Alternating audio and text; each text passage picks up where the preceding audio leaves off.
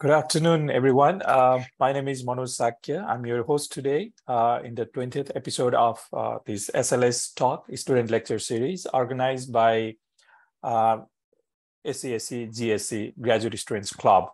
So today we have invited Mr. Jiang. Today he's giving a presentation on Text2Human, text-driven controllable human image generation. Mr. Jiang is currently a PhD student at Lab. I guess it is Multimedia Lab in our university. And he's supervised by Professor Wei Liu and Professor Chang Liu. So he got his bachelor degree in computer science from Yingchai Honors College, University of Electronic Science and Technology of China in 2019. So his research interests include image generation, manipulation, and restoration. He is also the recipient of Google PhD Fellowship 2022.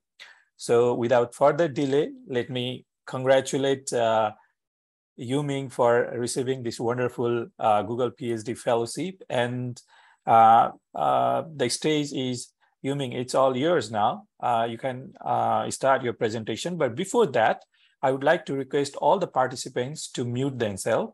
So after the presentation, we are going to have Q&A session. So as soon as the presentation is over, you can unmute yourself and then you can ask queries, or you can write your queries in the chat box also, and then I will repeat that one. Thank you very much. Jiang, please go ahead. Your slide is already there. Yeah.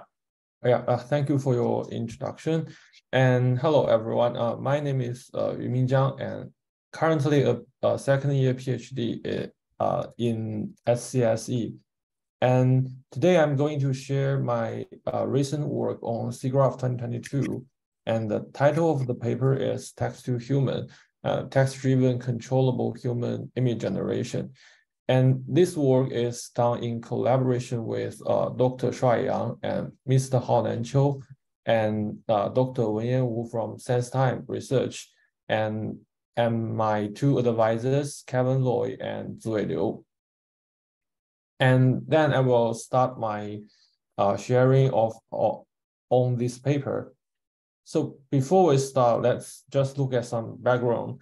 And recent years, we have witnessed the rapid growth of image generation since the emergence of generative adversarial networks. And nowadays, we can easily generate diverse faces of high fidelity using the pre-trained style GAN. And the wonderful pre-trained style GAN further supports some several downstream tasks, such as the facial editing, and we can easily manipulate the human faces, like adding the bands for this women, for this woman, and we can add the smiling for her.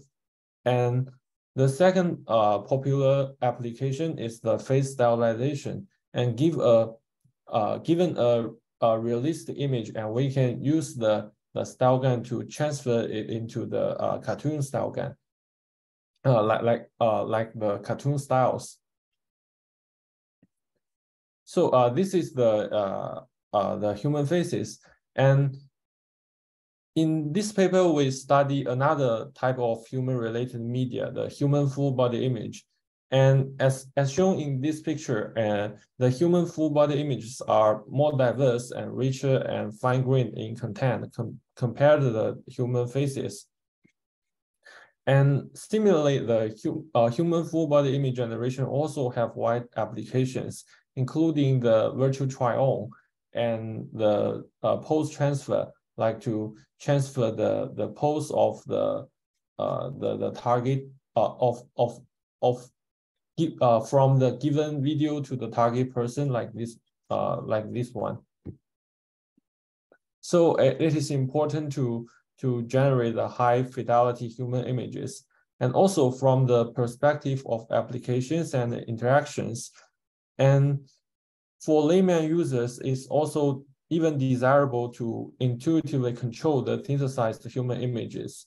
For example, they may want to generate a person wearing a flowable t-shirt and jeans without any expert software knowledge. So human image generation with explicit textual controls make it possible for the users to create the 2D avatars more easily. However, the controllable human image generation faces the following three challenges. The first one is that compared to the human faces, the human body images are more complex with multiple factors because the human image itself contains the diverse human poses and the complicated silhouettes of the clothing and the diverse textures of the clothing. And also to generate a high fidelity human full body images, we also need to generate the high fidelity human faces. So it is much more challenging. And secondly, the existing human full body image generation methods fail to generate the diverse styles of clothes since they often tend to generate the clothes with some simple patterns like pure color, let alone the diverse fine-grained controls on the textures of the clothes. And thirdly, the generation of the clothes with textual controls relies on the additional fine-grained annotations. So in this paper, we propose to solve the aforementioned three challenges. Before we start, let's just look at the overview of our proposed pipeline by video. So in this work, we propose a text-driven controllable human image generation task. And we first provide the system with the text describing the shapes of the clothing. Like in this setting, we will want to generate a short sleeve t-shirt and short pants. And then the human parsing maps will generate it accordingly. And then we provide the system with the textures about the descriptions of the textures of the desired clothes, like the pure color t-shirt and the denim pants. And then the human full body image will generate it accordingly. Yeah, that's the overview of our pipeline. And then we will move into some technical details of the proposed Text2Human. And this is the overview of the framework of Text2Human. And due to the complexity of the human body images, it is challenging to handle all involving factors in a single generative model. So we decompose the human generation task into two stages. The first stage is to translate the given human pose to the human parsing. And the second stage is to translate the intermediate result human parsing to the final human image. And this is the Text2Human is a two-stage framework. So let's start with the first stage. So the whole framework starts from a given human pose, and we will provide the system with the text for the clothes shapes, like a person with short sleeve t-shirts and long pants. And firstly, we will translate the text descriptions into some one-hot shape attributes. And this is achieved by computing the word embeddings of the given text between some predefined texts. And we will select the corresponding attributes with the highest similarity, and then translate them to the one-hot shape attributes. And then we will embed the one-hot shape attributes into a unified feature via a attribute embedding module. And the attribute embedding module is composed of several fully connected layers. And then this feature will be fed into the pose to parsing module together with the human pose. And the pose to parsing module is a U-shape net framework. And then the human parsing will be generated accordingly. And this is the first stage. And then the second stage is that we will give the the system another text for the clothes textures, like a t-shirt with pure color and long pants with pure color. And similarly, we will translate the text into the one-hot texture attributes. And in this work, considering the high diversity of clothes textures, we introduce the concept of codebook. The concept of codebook is widely used in some VQ-VAE-based methods, and here we just adopt it into our framework. So to adaptively characterize the textures, we propose a hierarchical VQ-VAE. Just like in this picture, we will have some top-level codebook and bottom-level codebook. The codebooks are constructed in multiple scales.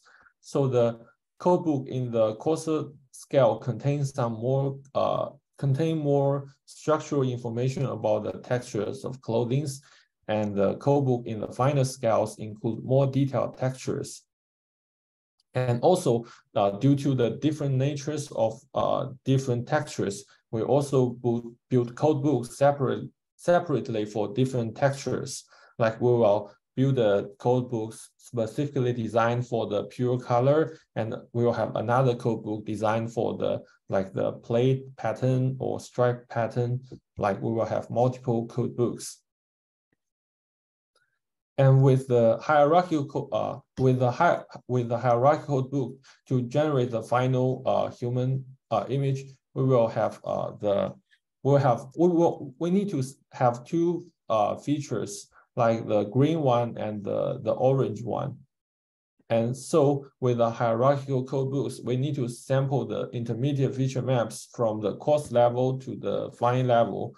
Like in the VQ-VAE setting, we just need to sampling the indexes for the both coarse level code books and the fine level code books for the final image synthesis. So let's first look at the sampling at the fine level. So in order to conditionally generate the human image consistent with the text descriptions, we need a sampler to select the appropriate texture representations from the corresponding codebook. For example, in this setting, we want a codebook with a pure color, so we need to select we need to sample the indexes for from the codebook or corresponding to the pure color, and then arrange them in a reasonable order in the spatial dimension. So in this manner, with the rich texture representation stored in the codebook, the human generation task is formulated as to sample the intermediate feature maps from the learned codebooks. So with the texture-aware codebook design, we introduce the mixture of experts into the sampler. So the sampler has the multiple index prediction experts to predict the indexes for different textures. And this is how we generate the coarse level index maps. And at the second level, thanks to the implicit relationship between the codebooks at different levels of the hierarchical VQ-VAE, the indices of the codebook at the coarse level can provide some hints for the sampling of the fine level features. So we propose a feed-forward codebook index prediction network to directly predict the desired fine level codebook index from the coarse level features. The proposed index prediction network speeds up the sampling process and ensures the generation quality. And this is the whole framework of the Text2Human. And in this work, to facilitate the controllable human generation, we also construct a large-scale full-body human image dataset named Deep Fashion Multimodal Dataset, and it contains rich clothing shapes and texture annotations, human parsing masks, and diverse attribute classes and human poses. And this is the details of the dataset. We have over 44,000 high-resolution human images, including over 12,000 full-body human images, and we provide the manually annotated human parsing labels, and we extract dense pose for each human image, and we also manually annotate the key points and the attributes for each image, and we also provide the textual descriptions for each image. And then let's see some comparisons of the proposed text-to-human with some baseline methods.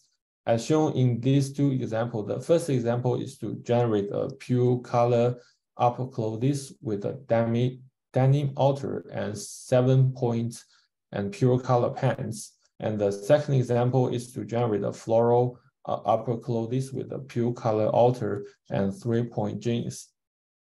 As we can see, compared to the baseline method, text-to-human is able to generate a human image with high fidelity and more consistent textures. And this is a comparison with another VQ-VAE-based method, taming transformer. And since the taming transformer only supports to generate the human image from the human parsing, so in this comparison, we directly fed into the off-the-shelf human parsing as the input, and we just compared the performance of our stage 2 with the taming transformer. As we can see, we will find some artifacts in the images generated by the taming transformer. And this is the comparison with some unconditional generation method given a human pose. And the baseline methods are one is the triune GAN and another is the human GAN. And as we can see, the images generated by our text-to-human has higher fidelity, and it has more diverse styles, like not only in the clothing types, but also in the textures of the clothing. And this is an ablation study to show the every component proposed in our framework. The first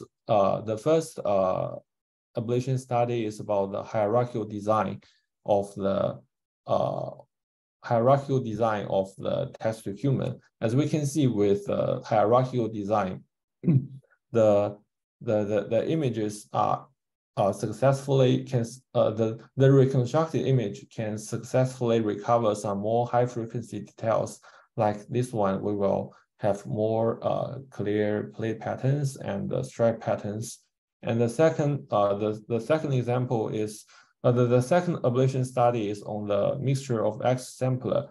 As we can see, if we sample we use one code book for all textures, and then the images generated cannot successfully condition on the floral labels requested. And with the texture-aware codebook and the mixture expert designs, we can successfully to generate the floral textures of the upper clothes. And the third ablation study is about the design of the feed-forward index prediction network, and the comparison is conducted between the VQ-VAE2. And in VQ-VAE2 is also a hierarchical design, but to generate the image in VQ-VAE2, we need to sample a feature map from, we need to auto-regressively sample a feature map at the coarse level and the fine level. And in our design, we directly predict the fine level indexes from the coarse level feature maps. And as we can see with the feed-forward index prediction network, our method, with this design, the framework is able to generate the clear images. And the last visualization of the ablation study is also about the feed-forward network. And we can see after the refinement of the fine level, the fine level index like after the feed-forward index prediction, the plate patterns are further refined compared to the images sampled using using just the cost level index. And this is about the experiment. And then we will show more interactive examples of the proposed framework. Like in this example, we provide a system with the text descriptions of the short sleeve t-shirt and short pants and the pure color t-shirt and denim. And we can generate the human under the same poses and the same texture descriptions. Like just we go back, we can generate the human under the sorry.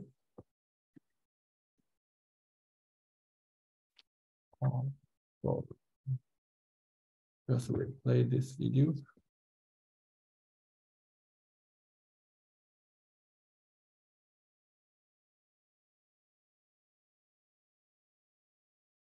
The first example is to show that we can generate the diverse human appearance under the same pose and the same textual descriptions.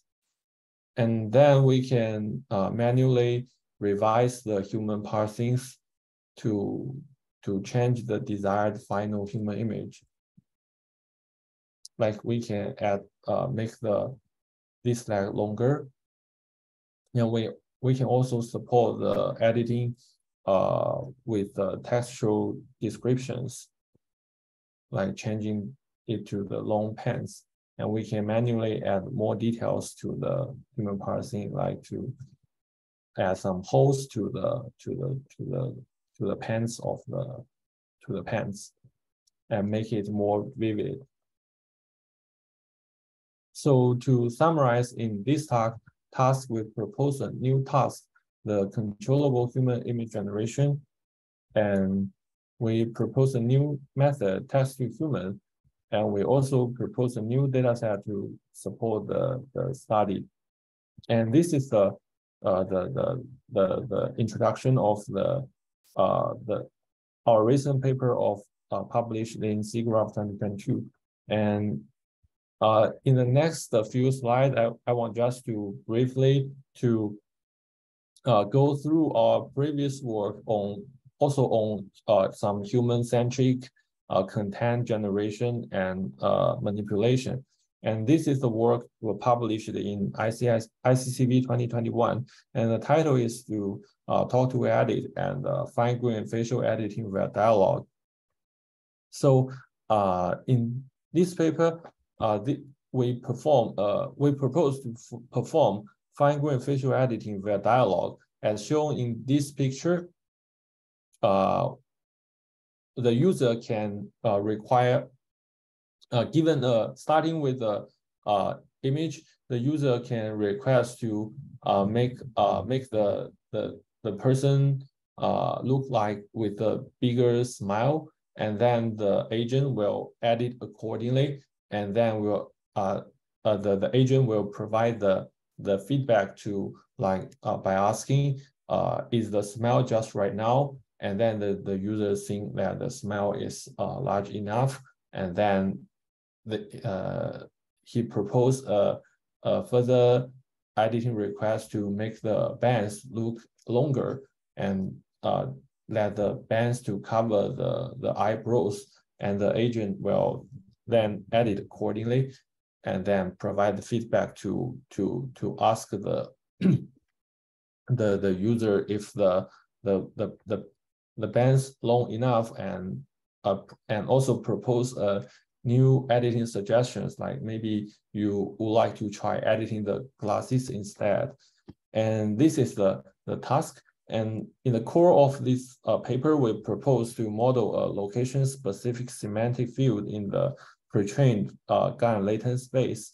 And the method achieves superior results with better identity preservation and smoother change.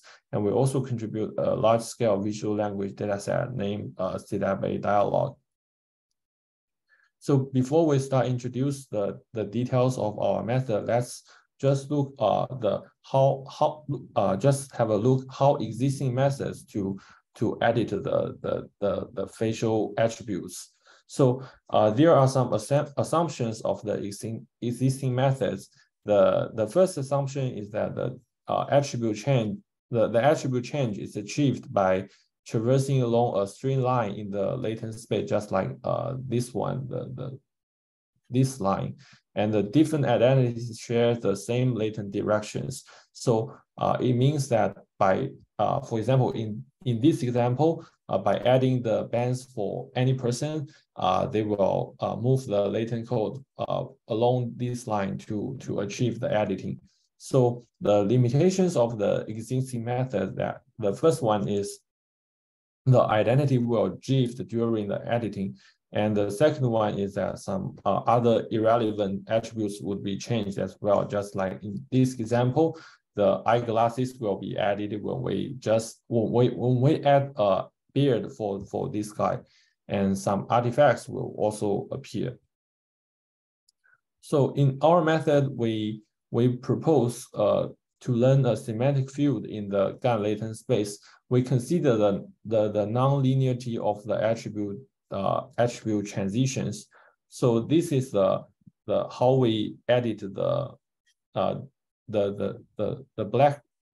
black curve is how we add beard for this for this guy. We move the latent code along the curved field line, and in results, our semantic fields make some smoother changes and have better identity preservation. And this is the work published in ICCV. And then another work, also for human image generation, published in ECCV 2022. And the title of the paper is SCSE-GSC, a data-centric odyssey of the human image generation. And this work studies the unconditional human image generation. And it is surprising to see that all human images in this page are all generated by the SCSE-GSC, and it is of high fidelity. And in this paper, we studied three key questions. The first one is what is the relationship between the data size and the generation quality? And the second question is, what is the relationship between the data distribution and the generation quality? And the third question is, well, why is the relationship between the scheme? What is the relationship between the scheme of data alignment and generation quality? So let's first look at the first question. What is the relationship between the data size and the generation quality? So we generate we train the SCSE-GSC with different data size, like the 10,000 and 20,000, 40,000 and 80,000 and 160,000 and 230,000. And as we can see, the FID will remain stable after we increase the data size after the 40,000 images. So we found that maybe if the data size is limited, 40,000 images are enough to generate the human images of high fidelity. And the second question is the relationship between the data distribution and generation quality. And as we can, as we found in the collected or in the collected human images, image data sets, we will have some long tail distribution, just like the face angles of the data set, and most most data have one type of face angles, just like facing the front. And then with this data, we can it is hard to generate the faces, the human images, and some rare poses like these head poses. And as for the upper clothes, most of the images have some pure color pattern, and few images have patterns. And so in this study, we found that a balanced training set helps to improve the quality of human image with some rare faces and clothing textures compared to the original long-tailed distribution. And then we come to the final question, the relationship between the data alignment and the generation quality. So we tried the 3 types of data alignment method, and we found that we use the middle point of the body can have the better generation quality. The reason why we study the data alignment issue is that in the original style gun designed for human faces, we need to pre-process the data to make them to align to make the faces align in the center of the image. So we are curious about for human images if we also if the data alignment is also important. Yeah. And in this study, to perform better data investigation of the human generation, we also contribute a data set named SCSE-GSC, a high quality and aligned full body image data set containing over 230,000 images with a resolution of 1024 times 512. Yeah. This is all of my presentation, and thanks for your listening. And just to see if you have any questions about the presentation. Yuming, wonderful presentation and wonderful work. Thank you so much for this presentation. So before I directly go to the participants, there is one question in the chat box asked by Appan. So Appan asked, what does encoder-decoder consist of? So probably he's pointing to very first slides. Yes. Yeah. So in this parsing to module, post to parsing module, the encoder just have the encoder is composed of some convolution neural networks, and some downsample operations is applied in the different stage of the encoder, and the features for the shapes are concatenated to the human pose at the different the features of the human pose at the different stage, and the decoder is also consists of several convolution operations, and we will have some up convolution operations to scale up the features back to the original resolution. Yeah, and hope this address your questions. Okay.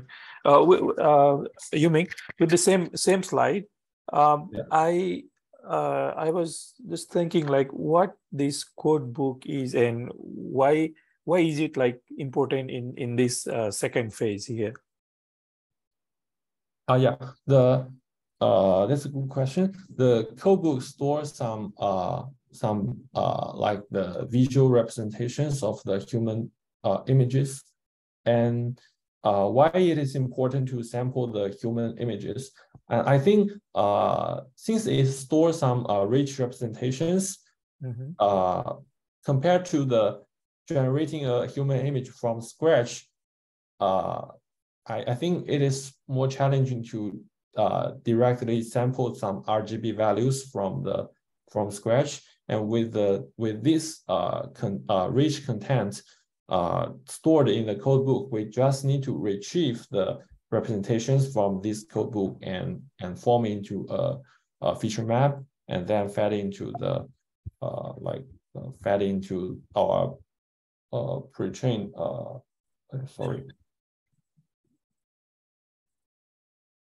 like with the we can retrieve the representations from the different code books to form this feature map and this feature map, and with these two feature map we can directly generate the to synthesize the final human image, train the decoder top and decoder bottom.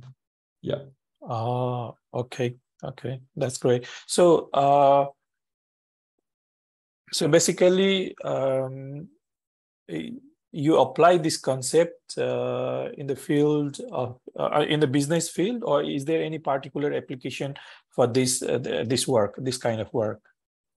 I mean, I'm talking about the application of your work. Oh yeah, I think you mean if this work has been applied to any real world applications? Yeah, I think currently not, but we will have a Hugging Face demo for you to try to see the performance of the Text2Human. Okay. You mean just to interrupt you here, Open has asked the next question: how is dense pose generated? Yeah, like here actually,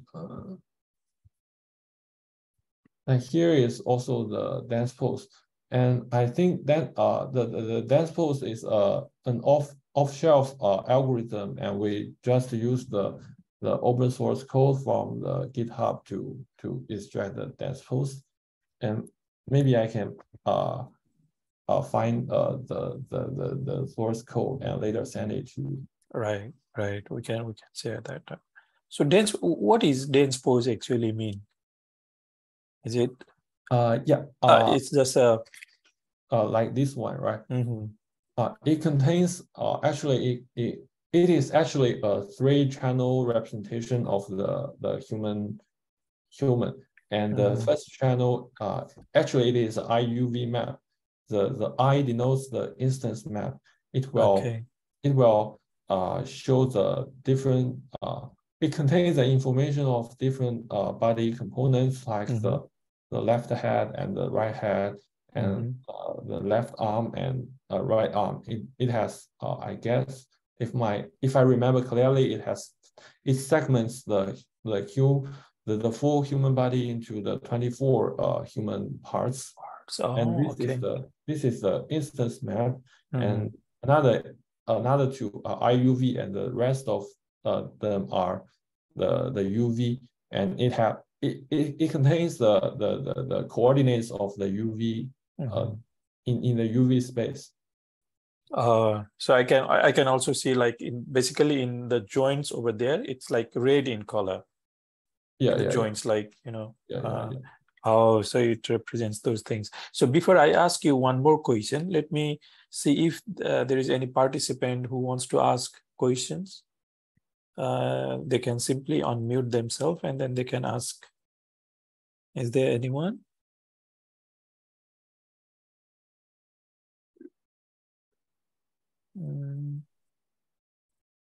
Okay, Yuming, the last question from my side. Can you go to the ablation study? Yeah, sure.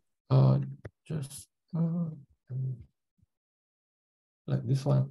Yes, in the ablation study, like you say that you know, you compare in the previous slide. Also, you compared your work with the other one, and then you you mentioned that you found that the one that your work has produced is more clear and then more accurate, let's say.